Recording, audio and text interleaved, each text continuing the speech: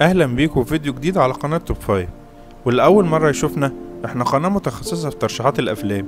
بنحاول نقدم لك افلام مش مشهورة وتقييماتها محترمة جدا.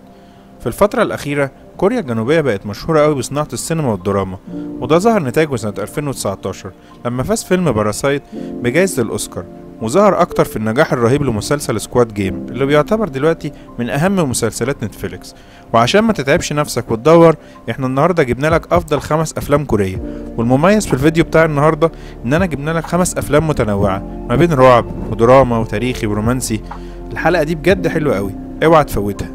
ويلا بينا نبدأ.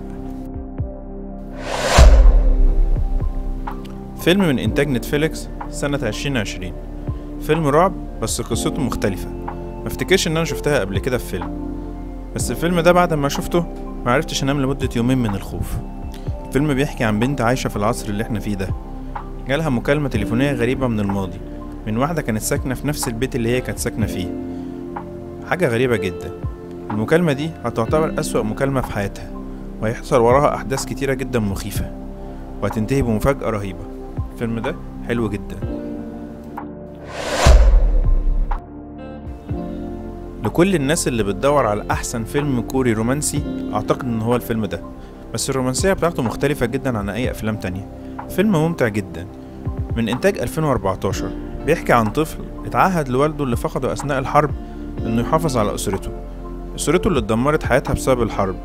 تخيلوا ان قدر يحافظ لوالده على الوعد ده لاكتر من 60 سنة.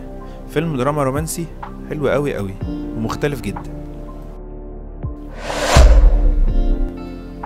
فيلمنا من انتاج 2017 كان مرشح لجائزة الاوسكار لاحسن فيلم بلغة اجنبية، بس للاسف ما خدهاش.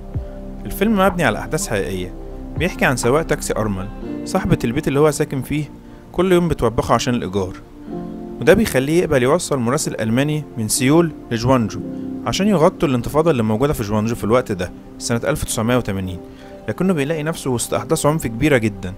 الفيلم ده روعة، وهيعرفك ان الانسان ممكن حياته كلها تتغير ما بين يوم وليلة.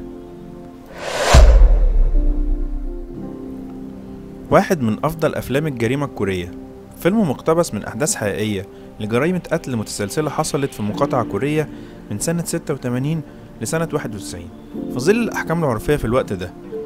الفيلم ده من إنتاج 2003، بيحكي عن المحقق بارك والمحقق تشو اللي بيلاقوا جثة بنت مقتولة بعد اغتصابها ومرمية وسط الزراعات. بينضم ليهم محقق لسه متخرج جديد اسمه سيو، وده أول مرة يشارك في تحقيقات. أول لما بيشارك سيو في التحقيقات الفيلم بيروح في حتة تانية خالص. فيلم معمول بحرفية كبيرة جدا وممتع جدا.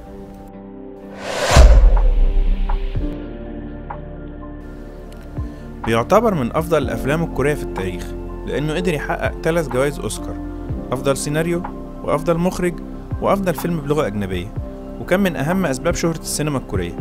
الفيلم اسمه متاخد من أحداثه. فيلم اسمه الطفيلي أو الشخص المتطفل، بيحكي عن أسرة عاطلة عن العمل عايشين في شقة صغيرة تحت الأرض غير آدمية، بس حياتها كلهم بتتغير لما ابنهم بيشتغل مدرس عند عيلة من الناس الأغنياء قوي. ليه سموا باسم الفيلم متطفل وليه خد كل الجوائز دي؟ ده اللي هنعرفه في أحداث الفيلم. الفيلم ده حلو جدا ويستحق يكون معانا المركز الأول. لو حلقة النهاردة عجبتكم ياريت تكتبوا لنا رأيكم في الكومنتات، ولو أول مرة ليك في القناة ياريت تشترك في القناة ومش هتندم أبدا. خلص الكلام، سلام.